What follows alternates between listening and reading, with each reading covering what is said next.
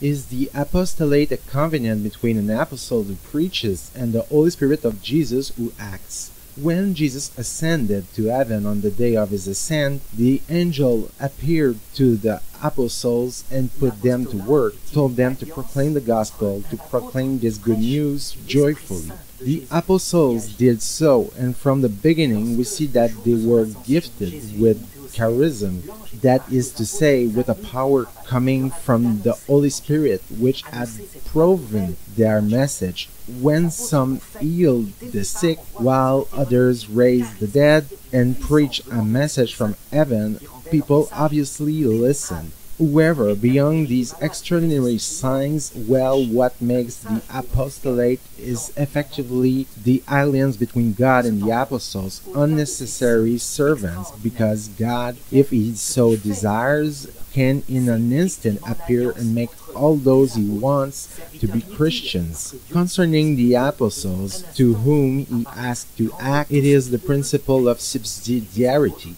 God prefers to act through his children, but obviously the effectiveness of action comes only from the Holy Spirit. It is a dogma of faith which says faith is a gift from God. It must be taken seriously. No apostle has ever given faith to anyone. He may radiate faith, give a conviction that stirs people, but if the Holy Spirit does not come into their heart to express themselves, to prove by his intimate presence that it is really he who is speaking, then this apostle is like a resounding cymbal, a pen that may be useless, with the apostle's speech totally powerless. To illustrate how much this comes from the Holy Spirit, there is even a parable in the Gospel which is found in Luke chapter 5 verse 4. The apostles had fished all night, fished and caught nothing with their nets for their efforts, and they only caught 1 or 2 fish. This is similar to what the apostles in Western Europe now feel. According to the Pope Benedict XVI, who had been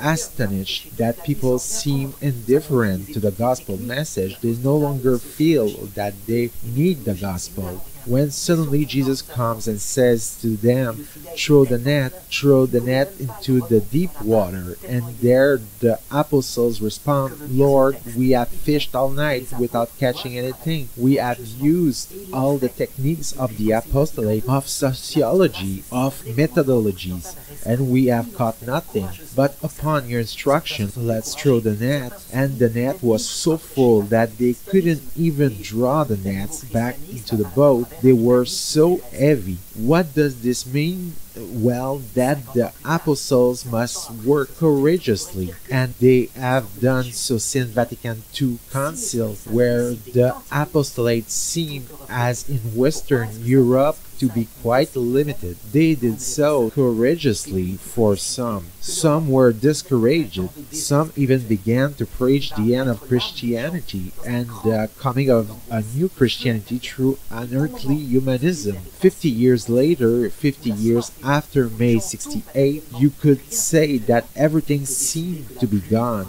Now, if the Holy Spirit decided so, and when he decides so, everything could again flourish. Why does the Holy Spirit allow this to so occur, and he decides for himself? For a simple reason, it is he who can decide that Europe is living in a time of spiritual desert, which will put the souls of people in a great level of anguish, of inner fire. And when this desert is deep enough, when the thirst of the soul is present, when people have everything materially but nothing spiritually, he may then decide that the rain of graces will fall upon the earth, because this time the Holy Spirit will be well received.